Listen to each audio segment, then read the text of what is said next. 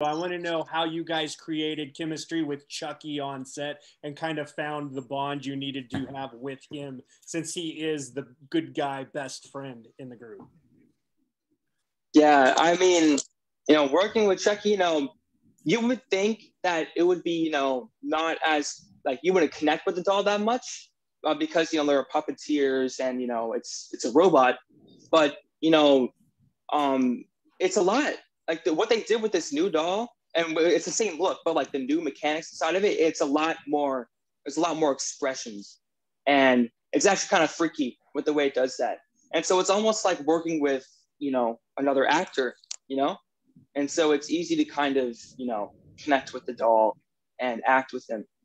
And yeah, I mean, obviously, outside of set, we don't all hate each other.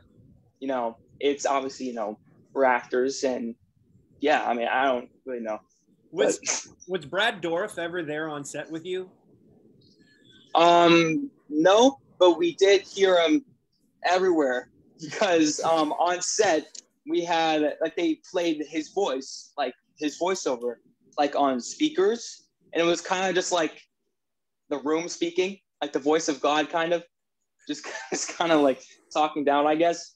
So yeah, he wasn't there, but he was there spiritually, I guess, with his voice. Chucky was kind of like the voice of God speaking from the wall. Yes, definitely, yeah.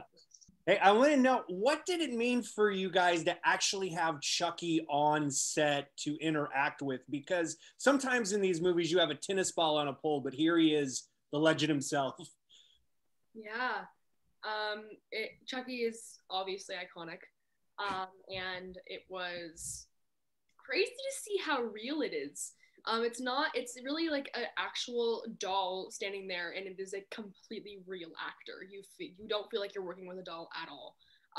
There is an incredible team of puppeteers who is on every single movement that the doll makes, every eyebrow raise, every blink, every single movement. And it just really makes him come to life. So that was really cool to get to work with the doll. You kind of have to remind yourself sometimes that you're standing in front of like such an iconic figure. He may be 2 feet, but he has a big following. Maybe 2 feet. I guess you basically answered the question. Yeah, I can't think of anything else to add.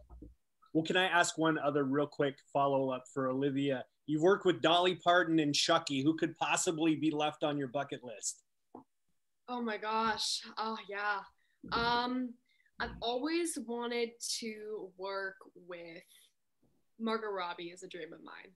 I feel like doing something like the superhero genre would be super cool. Maybe like a Suicide Squad rendition by younger Margot Robbie. That'd be really cool. Yeah, definitely. I want to be a superhero. That's my next thing.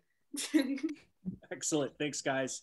I don't know if you were required or went back and watched all 8 of the movies, but I'm wondering, they bring back so many iconic characters in this TV show. Was there a specific actor character from the 8 previous movies that you were just so excited to come in and work with?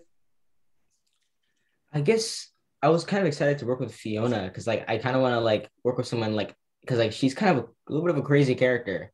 And I was kind of like, I was really like excited to work with someone that was kind of like almost into it. And I was like, a little bit scared, but also a little bit intrigued. And maybe I did. I don't know. I was really excited to work with Jennifer and Fiona and everybody. But working with Jennifer was so awesome. She is so much fun and the sweetest person you will ever meet. And yeah, it was so great working with all of them. It was such an honor. And the spoiler on his t-shirt, that's the doll coming back, right? You're not giving that away, or you're not saying Jennifer Tilly's doll. Any sentence that has the word spoiler in it, I'm scared to answer. Or you can say any word so, that has the word Tiffany in it. And anything that's even remotely, I'm just gonna.